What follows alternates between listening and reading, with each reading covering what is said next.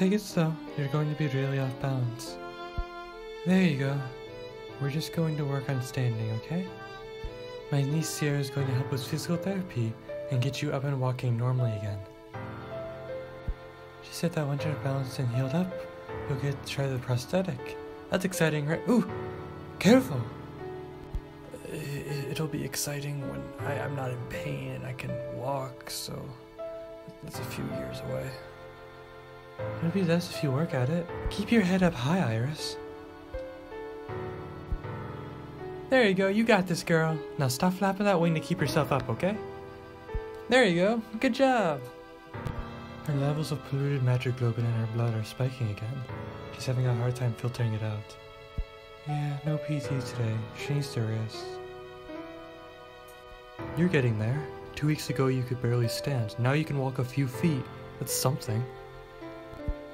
Nisha, lactose hurt us. Why would you give her a milkshake? Well, she deserves a treat. She'll be fine.